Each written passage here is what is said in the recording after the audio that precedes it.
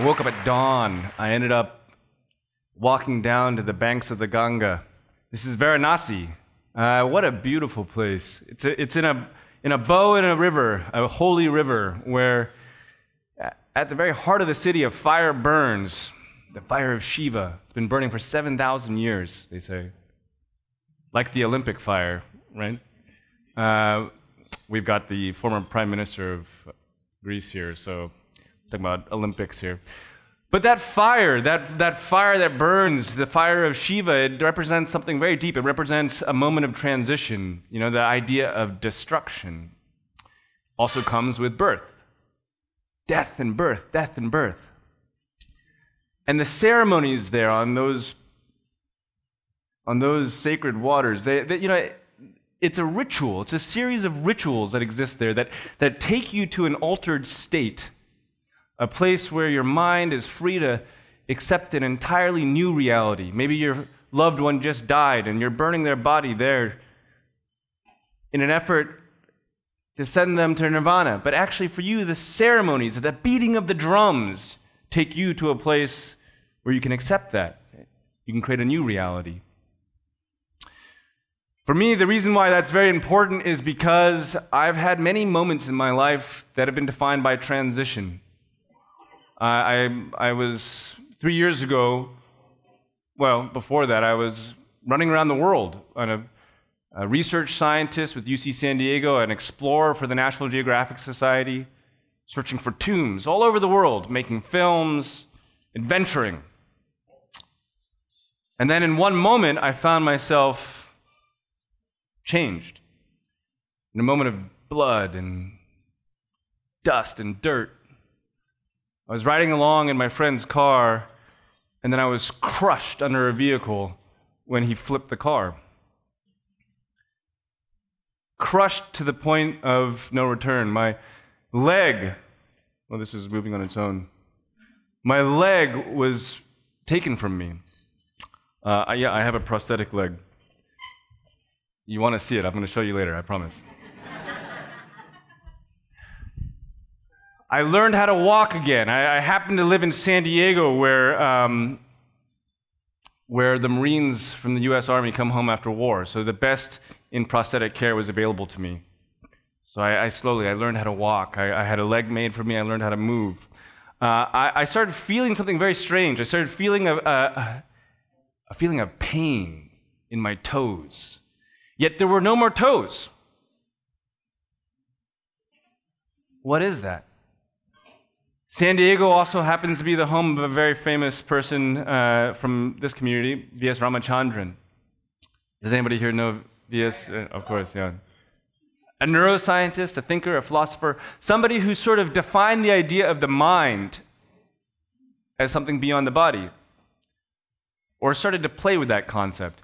We started working on trying to remove that pain using mirrors, a mirror between my legs to trick my mind into seeing two legs again, to let go of a moment of trauma. Yet every time he removed that mirror, the pain rushed back. We started looking around. I spent time with my mentor, Ramesh, who I mentioned, and he said, well, let me take you to Kundalini Yoga. This is a Sanskrit technology, described in Sanskrit, as a way to connect mind to body. I went and did meditation. I tried a lot of different things, but every time the mirror was removed, the pain would come back. I think because I'm not very good at yoga. What is the purpose behind those technologies, those beating drums across the world? Finally, we published a paper about what worked. We combined the mirrors with a heavy dose of psilocybin, magic mushrooms. This is an image that was produced out of the Imperial College, a research group led by Robin Carhart-Ehrhardt. It shows the brain's communication patterns under the use of psilocybin. Everything's active, everything's moving, everything's remapping. What happens when the brain remaps? I think what happens, my understanding, is that you're allowed to let go in those moments of connection of your former past, whatever that reality is you're struggling with, and you're allowed to accept something new, that concept of neuroplasticity. But it's not just mushrooms that'll get you there. It's all forms of culture, actually, in my understanding now. I've been chasing culture around the world, looking at different ways in which rhythm, music, sound, architecture, feel like you've been taken to an altered state of consciousness. And in those moments where you feel so lost that you lose your ego, that you lose your sense of self, you're allowed to see a new perspective. And that's the simple truth, that you can create reality when you see something from a different perspective. Pain, loss, death. So with this, I was very lucky. We started using things like heart rate variability sensors to try to do work between people meditating or playing music. This was actually really a continuation of Ramesh Rao's research on bliss. The idea that you can actually start to sense these things within the body. This is two people dancing around, and the imagery of those dots is created through their motion, through accelerometers, but we're also trying to measure their heart rate variability and see how it changes when they're actually in a moment of collective flow. But this has been a continuous process. I had my leg built, I had my mind continuing to remap. It's never over, it's always a journey. And then I went back out into the world. I was given the ability to move. I went back to running around some of the most intense places, diving into the depths of caves, going into the underworld, doing the work that I had done before I lost my leg, but with this new sense, going to the most extreme conditions in the world, given the mobility of an explorer again, searching for those little bits of evidence that tell you that we exist in some deeper timeline of humanity. All because of the access to my leg and the ability to have community around me that showed me that I could get to a place where I could really remap my brain. This is what my packing looks like now. It's kind of strange to have a leg in him.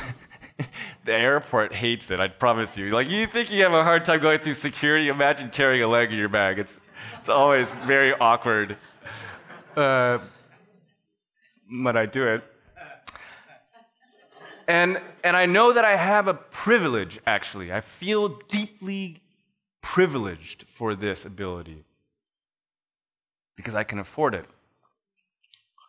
I was in Colombia, high up in the mountains, using lasers to map through trees and jungles to find these lost cities. And I came down onto the beach just for a moment between shoots. And at sunset, I met this man. He was watching his friends play soccer on his crutches. He had lost his leg in a car accident as well. Perez is his name. Not so long ago, about the same time I lost my leg. And he looked at me with a deep smile, happiness and compassion. It didn't bother him. But it bothered me that I was the one running around the mountains, doing everything I wanted to do, kicking that soccer ball if I wanted to, and yet he was watching because he didn't have, what, money? Access? Why should something that is just a piece of hardware that can change your life be held just for those with money? I learned something through this process because it could happen to literally anybody in this room, anybody that you know, at any moment, without expectation. I learned that there's 40 million amputees around the world. 40 million. 40 million. You probably don't think that there's that many because you don't see them all that often, because most of them, they're not walking around. Only 5% have access to prosthetics. That's just unfair. That's unfair, and I think we can change that. We, in this room, in this moment, can change that, actually. That's why we're here. One of the most inspirational stories, I think, in humanity. Jaipur Foot. Born right here, Jaipur Foot. Created by D.H. Mehta. His goal, he's a hero, his goal was to try to create something where anybody that walked in the door could walk away, or that got in the door could walk away with a limb. And he found a material and a process that allowed him to make it for very little money. So he made sure that nobody had to pay. There's been a lot of people that have been helped with this. A lot. However, those who can't make it there are still left outside. And I gotta tell you, in the morning before I put my leg on, I can't move. The amputee population is the most immobile population in the world. Literally, they can't move. I started looking at the problem. How does this get made? What is actually the challenge? In fact, I lived the problem because I'm now an amputee. And what I realized is that the process to make a leg is very specific around the customness of each leg. Everybody's body is different. Some parts of it are cheap, the foot part, the part that actually is like a spring. You can make that out of a piece of bamboo or rubber tires, as is done with Jaipur foot, very innovatively. But the shaping, where somebody takes a plaster of Paris mold of my leg and then turns it into a socket through an imprint of that. This is the same thing happening at Jaipur foot. This is in my clinic in San Diego with one of the world's best clinics. Jaipur foot, mine, exactly the same process. Shaping the leg, shaping the leg. How do you get something that can fit well? How do you create something at scale that's distributed evenly across the planet if every single one of those pieces has to be custom? How do you do that? How do you solve this manufacturing problem? Well, the way we did it was turning to the best and the brightest that I knew, the students of UC San Diego. Over there in the blue, look at the blue. Can you guys stand up for a second? Yeah. You guys. Yeah. So remember the blue shirts, because the blue shirts are very important. We're here for a reason. I want to tell you what we came up with, but I'll just show you a video instead because it's got music and it's more exciting. So let me show you the video. There are 40 million amputees in the world, and about a year and a half ago, I became one of them. And I'm lucky because I had access to the best in terms of prosthetic care. The functionality of this all depends on how well this custom piece fits to your body, and every single one has to be different for each individual. But for 40 million people out there who have also lost their limbs, the large majority won't be able to afford something like this because they can't travel to a doctor who can shape this. We're going to take cell phones and turn them into a teleportation device through photogrammetry, the capturing of a 3D model with just photographs, and by leveraging technology already in most people's pockets to make it so any ordinary citizen can take somebody's body from the streets of Mumbai to the mountains of Nepal and transport them to a 3D printer or a network of 3D printers that could then provide these individuals with the ability to live again, to move again, to have functionality, to print out a part of their body that could then be used to give 40 million people their lives back. And we have the technology solution and the network to be able to do this now. We just need the resources. Thank you. This is Project Limitless. We're using cell phones. Why? Because they're in everyone's pockets already. They're already there. We're not going to create something where you have to send something out into the world. We're going to say we're going to take over what's already there. The largest piece of infrastructure we have collectively is the cell phones in our pockets. If you put them all together, it's a massive web, which is much more than a way to make a phone call or check your Instagram. I think this is the nascent age of teleportation. What we're doing is we're using technology that we developed in many different places. I used it in archaeology. It's called photogrammetry. You can look at an object. You can look at this sign here, and you just see it as a 2D object from where you sit.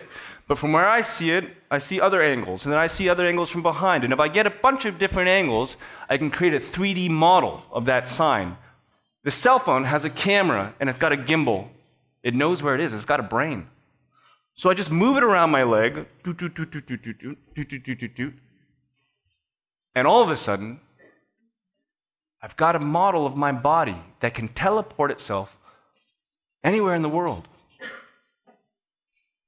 You can transport somebody who can't move somewhere. The concept that we're developing now is saying that if there's 40 million amputees in the world which can't be in one location, they're everywhere, then can we take people's cell phones and say, if you walk by somebody, instead of just saying, I feel bad, or you look away, or you give a little money, you don't have to. You could pull out your phone and you could do something about it. The idea is that we're going to build a series of kiosks. This was an idea. It was an idea we came up with early on. It was like, can we build these little portals around the world where people down here could be mapping someone's body, doing a little circle, and I swear it takes one swipe now. The students have built this app that literally works in less than a minute, where they just go around my leg, and in a minute, it's done. They're trying to build it where you don't need language to understand the process. They're thinking through all of the user design challenges that all the engineers face. but from a standpoint of how do you make something that anybody can use to create that model, and then send that data to a kiosk, and each one of those places has a printer. And in those printers, all those different printers, you might be able to create legs that end up back in these people's lives. The next part of this is, can you actually add layers to this whole challenge? Can those same kiosks be where people bring plastics that they're using, that they're recycling now? Can we turn plastic waste across the planet into something that can change people's lives for the better? Yes, we can. 1 year ago, Ramesh Rao stood on the stage of Ink, carrying a leg that was made for me. We were trying to make it work. It was a prototype. It didn't fit really well. But I'll tell you, the proof is in the pudding, because the leg that I've been wearing all night long was printed out from cell phone photos of my body. And this socket gives me mobility again.